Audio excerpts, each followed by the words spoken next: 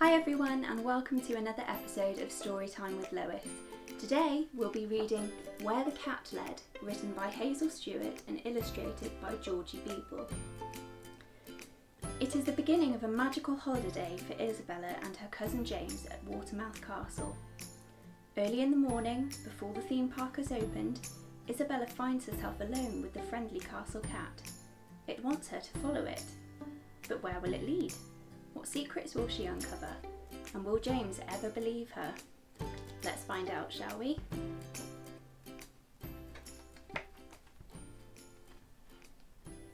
For as long as she could remember, Isabella had gone to stay at Watermouth Castle in the summer holidays with her family. This year, with the others all grown up, her mum invited her auntie and her cousin along for company. On the first morning, she woke up to find there was no one in the apartment. She looked all around, but Mum was not in the kitchen or on the bench outside, and Auntie Alison and James were nowhere to be seen either.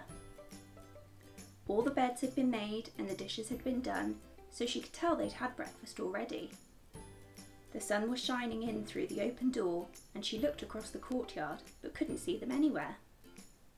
She was just beginning to worry that they'd forgotten all about her when she noticed a piece of paper propped up on the table. It was a note in her mum's handwriting. They'd all gone for a swim. It was the first time she'd been left alone, but they weren't far away, just across the courtyard. And anyway, I am 9 now, she thought, feeling quite grown up. She looked around. What could she do? Join the others and go swimming? All she really wanted to do today was go and explore the park. She couldn't wait to go to Gnome Land again, and Adventureland, and Merry-Go-Land with all the rides. She'd been saving up 2p's and 10p's all year for the slot machines, and yesterday, on the long car journey, she'd made a secret pact with herself that she'd be brave this time and even go into the terrifying smuggler's dungeon in the museum. But it was Gnome Land that she wanted to go to first. It was always the best. You could pan for gold and have it made into gnome money, or nold as they called it, and there were caves to go in and steps that made noises as you stepped on them. Best of all though, you could explore the gnome village and peek in the windows, spying on what the little people were doing at home. She knew there were only models with clockwork inside and not really alive, but it didn't matter a bit. She loved it. Isabella decided to get dressed so that she'd be ready as soon as the others came back. She had unpacked her suitcase the night before, putting all her clothes neatly in the lovely big chest of drawers in her room. That way she could pretend she lived in the castle all the time, like a princess. She opened the top drawer. 1 pair of pants. Did she need socks? Probably not. She had nice white sandals to wear that Mum had bought her, especially for the holidays. She didn't need socks with them. Throwing the pants on the bed, she closed the top drawer and opened another below. Ah yes, my cat dress. She loved cats, and this was her favourite dress because it had cats all over it. She pulled it out of the drawer, excited to wear it. What a good day it was going to be. The first day at Watermouth Castle, and she had her favourite dress to wear. She put her clothes on quickly, wanting to be ready as soon as the others came in. However, even after she had fastened the buckles on her sandals, had brushed her hair, and had been ready and waiting for some time, there was no sign of them returning soon. Isabella sighed. They were going to take such a long time. Just then she caught sight of the castle cat, a large ginger and white puss who she had made friends with in years gone by. She stepped out the door and crouched down. "Puss, Puss, come here, Puss," she said softly, rubbing her thumb and fingers together to attract its attention. The cat stopped in its tracks and licked its paw.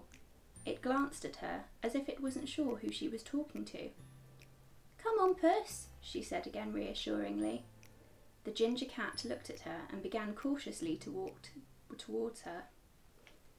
"You remember me, don't you?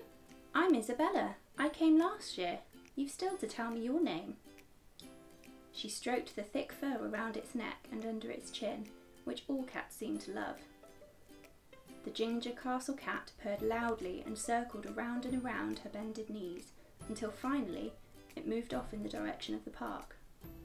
"Oh, goodbye then, Puss," Isabella said sadly. Just then the cat stopped abruptly and looked at her as if it was trying to tell her something. "What's up, Puss?" The cat came back, circled her legs again, and then made for the park gate, stopping and looking around at her just as before. "Have you got something to show me?" Isabella asked. Clearly it wanted her to follow it. She knew she ought to wait for the others, but it wouldn't hurt to go a little way. If you were staying in the castle, you were allowed to go up into the park whenever you liked. It was quite safe. The rides weren't on and the cafe was shut, but you could still walk around and look at everything. She'd done it with Mum loads of times. It wasn't like she could get lost. She knew her way around. She decided she'd just go and see what the cat wanted to show her and be back before the others had finished their swim. She wouldn't be long, and they'd probably never notice. Just in case, Isabella popped back indoors, found her favourite pen on the dresser, and, turning Mum's note over, she wrote a note of her own on the other side.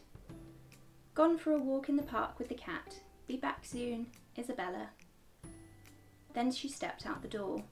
The ginger puss was waiting for her and seemed quite impatient now. She followed it across the courtyard and round to the gate. As she passed the pool house, she peeked in and saw James squealing with laughter in the water. He looked like he was having great fun. The cat jumped up onto the gate and back down on the other side. It was a big gate and it looked heavy, but it swung open easily when Isabella undid the latch, and it was not too difficult to close behind her. Ahead was the woodland walkway, dark beneath the trees. Her friendly guide jumped onto the wall and made its way between the grassy roots and toadstools. Isabella skipped along the familiar path, so intent on keeping track of the ginger fir amongst the undergrowth that she did not even stop to look at the amusements along the way. Soon enough they came to a fork in the path, left for Gnome Land and right for the rest of the park. By this time, the cat was quite out of reach, treading its own path through the woods and the craggy rocks towards the gnome village high above. Isabella skipped round to the left and was distracted for a moment by the happy little gnome, up high on the cliff, greeting everyone. "Welcome to Gnome Land," he called. "Hello," she replied, smiling shyly. She wasn't sure if he could hear her. He was only a puppet after all. But somewhere in the back of her mind she remembered it was rude to ignore a gnome if they spoke to you, and it could bring you bad luck. When she turned around, the cat had disappeared entirely. She looked up and down the path disappointedly, but it was nowhere to be seen. Thinking she'd catch up with it eventually, she carried on and entered into the first of the caves. It was dark inside, but she pressed the big white button and instantly the place came to life. Isabella peered through the glass windows on either side of the tunnel, watching the underground gnomes who were hard at work. With their pickaxes and digging machines, they were unearthing sparkling gems from the rocks, rubies and diamonds and glittering emeralds. She blinked as she came out the other side of the cave. It seemed brighter and sunnier outside than it had before. Then something seemed to move out of the corner of her eye. It was too big to be the cat. Was it another child? Whoever it was had disappeared around a bend. Isabella quickened her steps, hoping she'd catch up with them. They must be staying in the castle too. A holiday friend. She would introduce them to James and they could all play together. Excited at the thought, she carried on up the path, which took her further and further into the gnomes' hillside village. She had always loved the sweet log cabins that the gnomes called home, with their checked curtains and the pretty cut-out hearts on their shutters and doors. When she had been younger, maybe 6 or 7, she could have walked inside quite easily, without ducking at all, if the doors hadn't all been locked. They were just displays really, and the gnomes were just puppets, but it all felt so real. And real or not, it was so much fun to run from one little house to the other, peering in the windows and pressing the buttons to make the scenes come to life. Now she realised that there was no sign of the cat or the child anymore, and she began to slow down. Perhaps my eyes were playing tricks on me, she thought. Everything was still. The only sounds she could hear were the birds chit-chatting to themselves in the bushes and the trees around her. To her right, in one small cabin, was a gnome family having their afternoon tea. She peeked through the glass and pressed the button on the wall. Just as in the cave, the light came on, the music started, and the gnomes came to life, these ones lifting their merry little teacups instead of pickaxes. Isabella laughed. Everything was just as she remembered it. However, the cakes on the tiny table made her feel hungry all of a sudden. Why had she not thought to have some breakfast before she left? Oh well, she said to herself as the music finished and the light in the gnome's house cut off. I'll just walk through the village, then go back. She climbed the stairs at the side of the little house. They were wooden ones that hugged the wall of the cabin and led up to the gold panning area and the path beyond. They looked like ordinary steps, but Isabella knew from before that they were enchanted. Ooh, eek, ay up, ouch! They called out to her, one after the other, as she stepped on them. Being older now, she knew they weren't really enchanted and assumed each step was linked to a speaker, but she'd believed they were truly magical when she'd been small, and it was nice to believe it still. Well, hello there, young lady, said a gruff voice ahead, startling her. Isabella froze. Who was this? Had she been caught? Was she in trouble? There, standing at the top of the wooden steps, and eye to eye with her now that she was more than halfway up, was a little man. He had a wispy pointed beard and rosy cheeks, and looked just like a gnome. But he couldn't be, for he was clearly alive. Hello, she said uncertainly, her eyes wide with wonder. He didn't reply and just stared at her with a frown. I'm Isabella, she said, the words tumbling out her mouth. I'm staying in the castle with my family. We come here every year. She realised she was nervous. Everyone knows you are not supposed to talk to strangers. Somewhere though, deep in her heart, she felt sure this was a real gnome, and she did not want any bad luck at the start of her holiday. The little man stroked his beard and his face relaxed into a smile. I think I remember you, Isabella. You were here last time when the hydrangeas were in flower. She wasn't sure which flowers he meant, but she nodded and smiled, glad that he didn't seem angry with her anymore.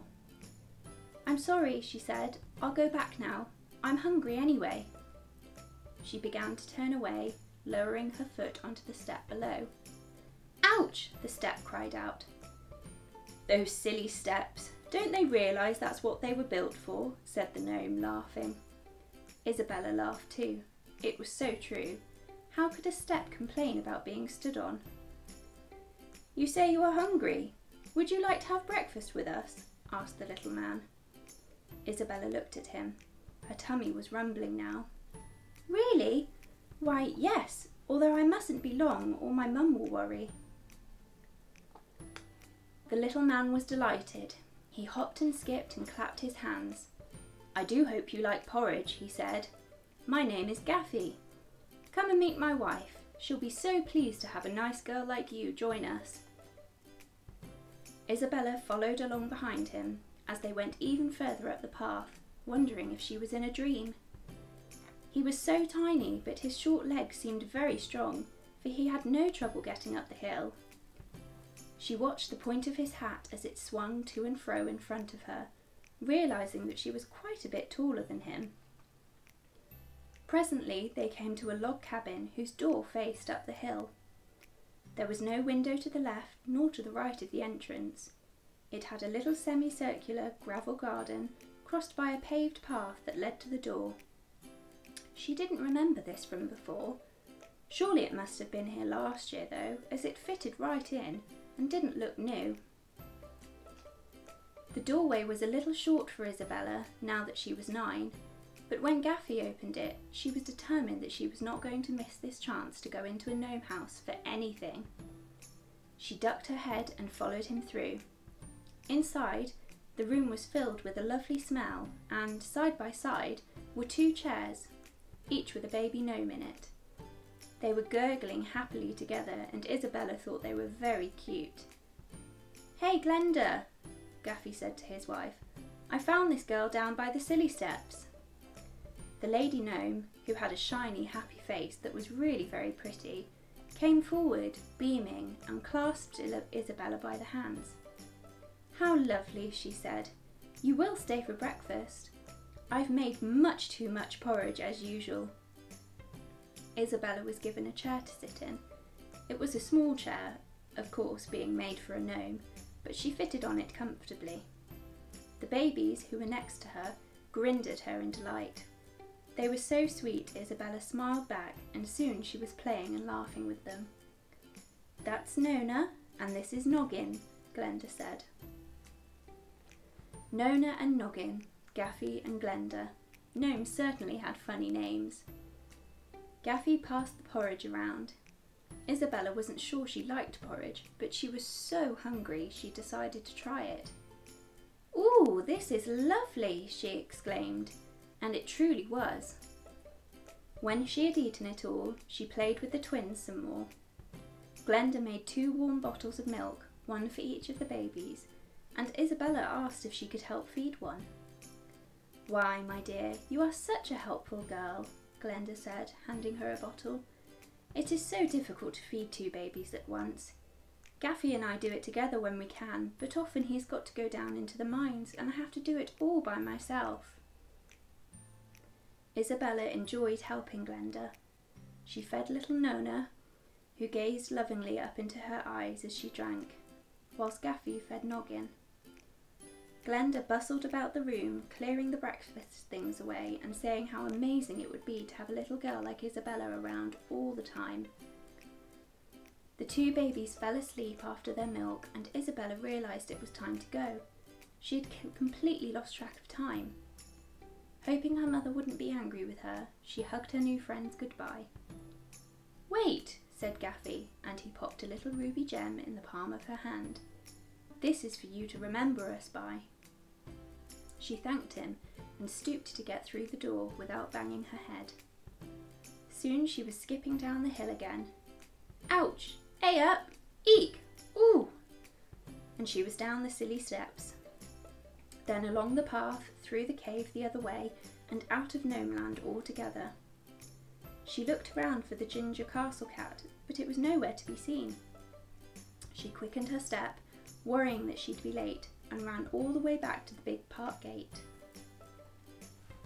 She slowed down to listen as she passed the courtyard and the swimming pool and stood on her tiptoes to peer through the window again.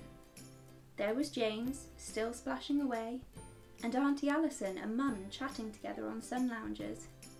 They hadn't even noticed she'd gone. And looking down at her own feet, she noticed the ginger cat had joined her again, purring and circling her ankles as if delighted to see her. Later, when she told the others where she'd been, it seemed no one believed her. Mum said she did, but raised her eyebrows and said something about her having a wonderful imagination. However, when the park had opened and they were all in Gnomeland together, Isabella took James to see Gaffy and Glenda's house. "I went through there," she said, pointing at the little door and not expecting him to take her seriously. James stepped into the little gravel garden and knocked at the door. There was, of course, no answer. He tried to open it, but it wouldn't budge. She waited for him to say something cruel or accuse her of fibbing. She felt silly and began to wonder if it had all been a dream. But just then she felt something small and hard in the pocket of her cat dress. The ruby gem! It hadn't been a dream. She hadn't imagined it after all. It had really happened. She showed it to James. He looked at her, his eyes glowing with excitement, and said, "Take me on your next adventure, Isabella." The end. Well, that was a lovely story, wasn't it? If you liked it, please like this video and subscribe to my channel so that you don't miss out on any episodes of Storytime with Lois. Next week, we'll be reading What's My Instrument by Johnny Oddsocks. I hope to see you then. Bye bye.